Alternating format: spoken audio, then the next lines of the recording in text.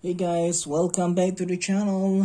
So as you can see in my first video, we are trying to we attempted finally succeed in connecting the tutorial on how to connect the ESC to the servo itself as well as the motor itself, okay, 540 motor. And also we have actually uncovered some videos on how to connect the cooling fan, okay, which actually comes with this 540 or rather the motor 1:10 scale, the cover casing that you're gonna screw onto the motor itself. Okay, we're gonna put that aside. Okay, and we also discussed on how to convert we got this converter which is TRS converter into a T plug converter. Okay, and also that is going to plug through the DIMM cable. Okay, but for today we are not going to use that today. If you want to watch on my other tutorial regarding the fan, please watch the other video on it, okay, how to install it. You're going to put that aside. So today right now we are going to talk about how to connect this sound system. So basically in here we have the sound system which actually we had it about a couple of years ago, and we're trying to figure out how to make use of it lah, because this is actually a very terrific awesome sound system whereby it has 10 or rather 12 configurations of different sound system that it works very fast. It doesn't require so many connections. Okay, it comes with 2 speakers, okay, quite huge. Look at my hand, 2 speakers connected to a sound module. Okay, this sound module is actually the one that controls the what kind of sound it is supposed to program. Okay, at the other side it will come out, sorry about it, it will have this exit to this 3-point GSD. It comes with negative, positive, and then as a signal cable.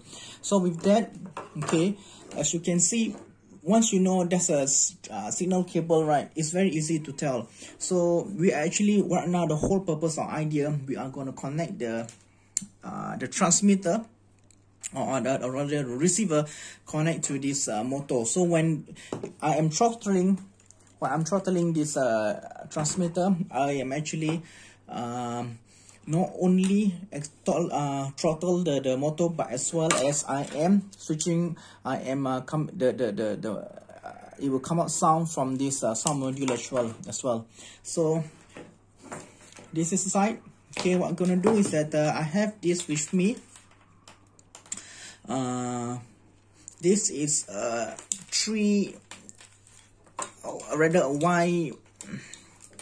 Y splitter. Okay, this Y splitter you can get it anywhere. So it comes with a 3-pin JST connected, as well as a if you get a Y cable sound, then comes with 2 heads or 3 heads. For mine, I got it with 3 heads. Okay, so I can have more connections or connectivity. So right now I'm gonna connect the ESC. Okay, connect the ESC first. That's the ESC. Okay, this is the ESC 3-pin JST. Okay, gonna connect it to the I'm gonna take this receiver, connect it with this first head, okay, which is a 3 to 1. Get it connected to this negative all the way out.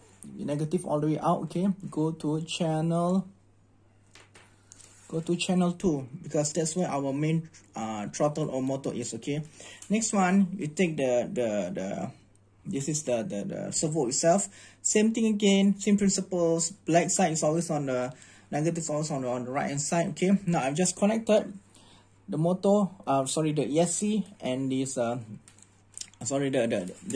Y cable, Y splitter, and as well as the servo. Okay, with that, I am going to connect the ESC. Okay, ESC going to connect to the, okay, notice, okay, if I'm not clear here, please do ask me in the question section. Okay, this is the ESC 3-pin GST, okay, which I'm going to connect to one of any of these points, doesn't matter. Going to connect it to the, remember the polarity, black, okay, red in middle, and signals always on the other side. Okay, connect it. Okay, now don't switch it on it yet. Okay, we are halfway already. Okay, now we are gonna connect it to the last but not least, the sound module. Okay, this speaker can be quite loud. Okay, so please bear in mind that this is the actually lowest volume which I already pre-programmed before I switch on. Okay, so I'm gonna take the other GST, okay, which comes from this receiver itself, as well as the one that is connected to the ESC. Okay, now we have two more empty head, okay, empty female connected to the male, okay, like so. Okay, this is sound module on the left hand side. This is wide splitter cable connected to the receiver. Okay, connected. Okay, once you connected, it's good. So now I'm gonna review again. So what do we connect? So this is basically a receiver. Okay, let me just zoom in real quick for you guys.